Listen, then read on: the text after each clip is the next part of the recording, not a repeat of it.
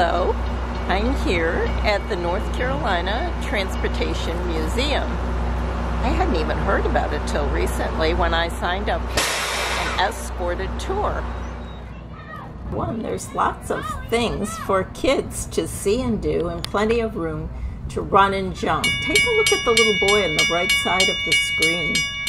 He's pushing the button to make the railroad gate go up and down, and he is just having so much fun. I think everyone enjoys looking at these really old cars and trucks, and there's even an airplane in one of the buildings. This DC-3 airplane is being lovingly restored by volunteers who come in every Saturday to work on it. This is a special bicycle exhibit called Eccentric Bicycles. All kinds of bicycles from years past are on exhibit here, including bicycles built for two. I'm in the Roundhouse, which is a museum for locomotives, where they are rescuing them and trying to preserve them for future generations.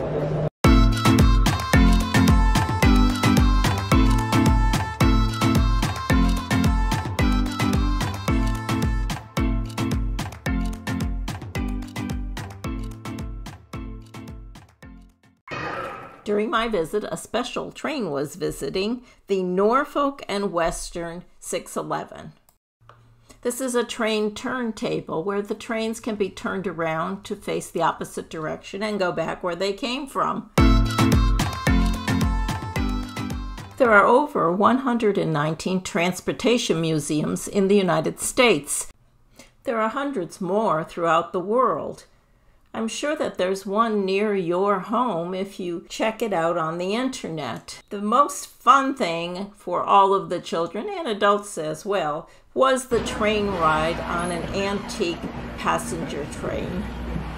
Everyone enjoyed the sounds and noises and experience of riding this beautiful old train.